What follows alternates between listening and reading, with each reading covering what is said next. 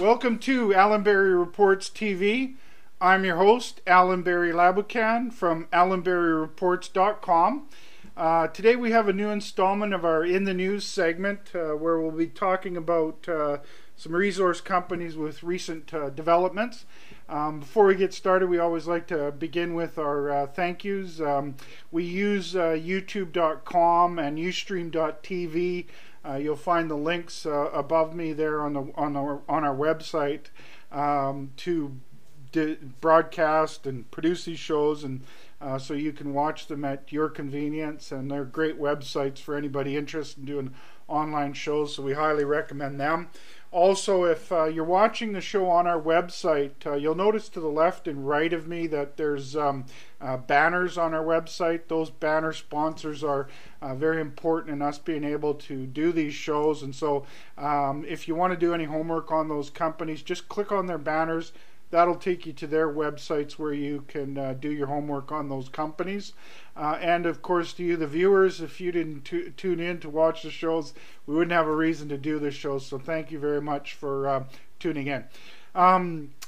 Before we get started on today's show, we had planned on last Friday doing a week in review show. I got a last-minute call to do an interview on Business News Network, bnn.ca. If you're interested, so I had to cancel that show. We'll do a week in review at the end of this week. If you're interested in watching that show and you're watching this show on our website, if you look just below me on the video player, you'll notice that there's a link to that BNN interview, and you just click on that, and it'll take you right to the clip, and you can watch our that show. Or that interview, sorry. On today's show, we have two resource companies to talk about. They're both involved with gold. They both had a couple news releases out since the last time we talked about them, so we'll get right to it. The first company we're going to talk about today is Osisko Mining Corp.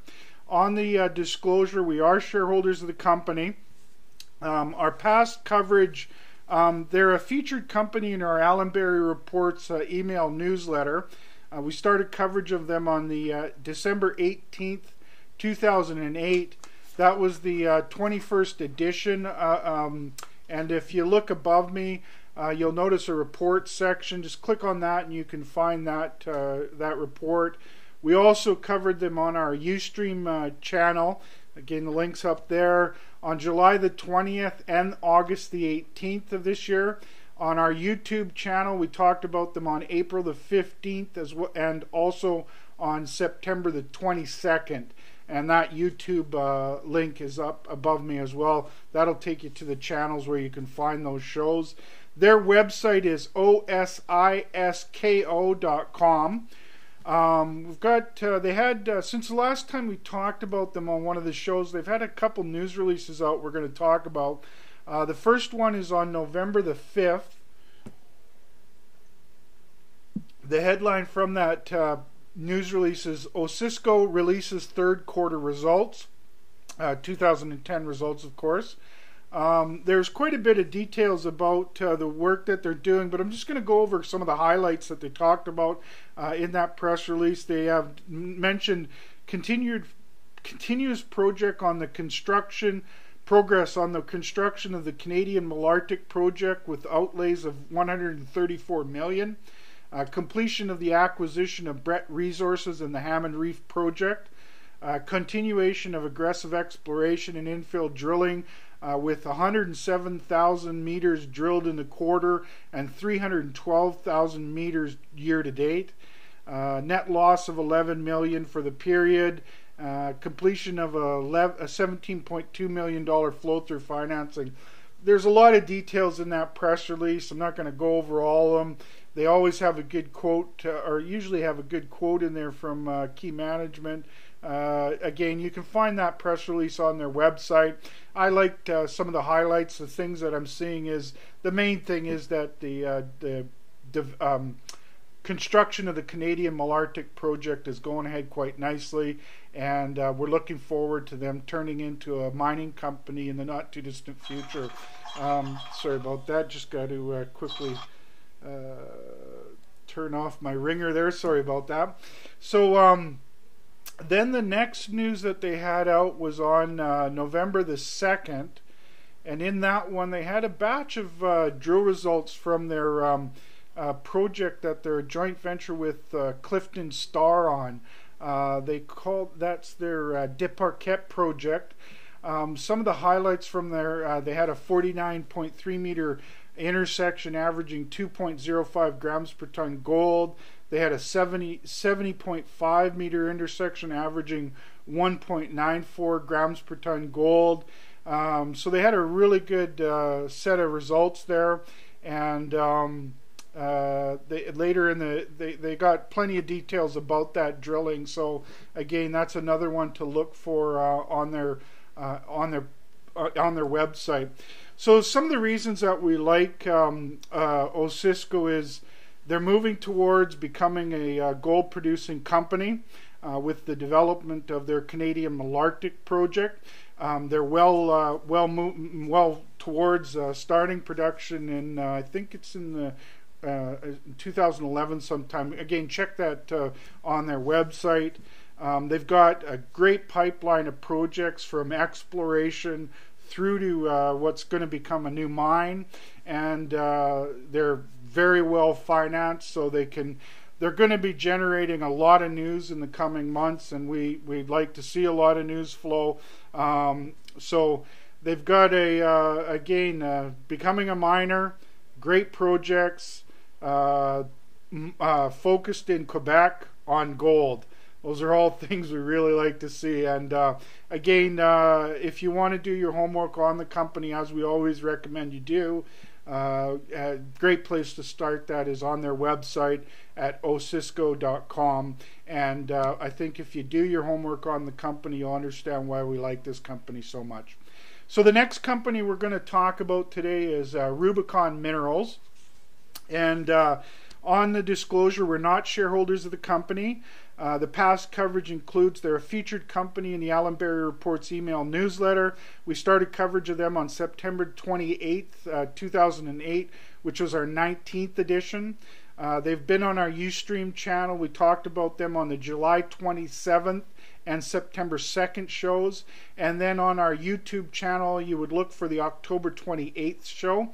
Their website is rubiconminerals.com. Since we last talked about them on October 28th, they've had a couple news releases out that we want to talk about. The first one is their November 2nd news release, and in that the headline is Rubicon to prepare initial 43-101 resource estimate for the F2 gold system. This is a really important move forward in that they are now going to start to get an idea of how much gold is contained in this very high quality project on their F2 gold system. There's a quote in the press release from David Adamson, who's the president and CEO of Rainy River, who stated, and I quote, "Since discovering the F2 gold system in 2008, our approach has been to aggressively explore in order to test what we believe to be a large gold mineralizing system.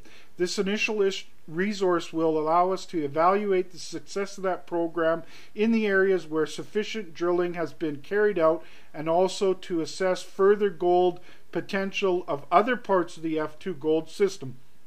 Our underground development is advancing on schedule, and our first crosscut is in project, guided by ongoing delineation drilling." End quote. So they got some good details in there about the resource estimate that they're working on.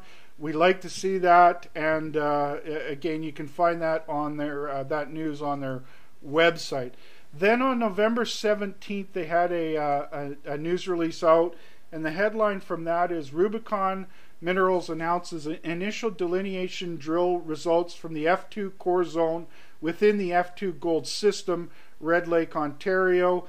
The sub-headlines includes 16.59 ounces per ton gold over 8.2 feet in newly identified northeast trending subzone. Then they said also crosscuts expose F2 gold system and separate northwest hanging wall. So then they had a bunch of details, including the assay results for these various different drill holes. I'm not going to go into them. There's a lot of drill holes there, and they consistently hit the kind of results that you're looking for and have been found in the past. Mines that have been found in Red Lake, Ontario, very high grade, and they've hit them on a lot of holes, and so you can find that in the assay table. They also have a map in there that shows you where they've drilled along the trend that they're working on, so that's good information. They have a cross section that you can get an idea of what's going on with their underground workings and how they're drilling off of those underground stations. And there's a few actually really good maps in there on that. And so they got some really good details also on the exploration efforts and what they're working on there. So again, that press release can be found on their website. Some of the reasons that we like the company, in fact, they were one of the companies, whenever I go on BNN to do a show, they often ask me for some picks. On that show just this past Friday, I talked about Rubicon. Some of the key reasons that I like Rubicon so much is that, one, they're in Red Lake, Ontario, which is one of the best gold camps in the world for high-grade gold. They've done a lot of drilling, hit a lot of high grade in their drilling. They're well financed. It's in Red Lake, which is a mining-friendly jurisdiction. They're doing a lot of underground working, which will put them in a position to continuously be drilling as we move forward. And now they're also working on this resource calculation, so they can start to get some estimates of how much gold is in that F2 gold system. And so they're doing a lot of really good work. They have a lot of work to do, so they're going to have a lot of news to talk about in the coming months. So, that in a nutshell is some of the main reasons why we like Rubicon so much. And so, if you want to do your homework to sort of figure out why we like the company so much, we always recommend you take a look at their website, the one that I mentioned earlier, rubiconminerals.com.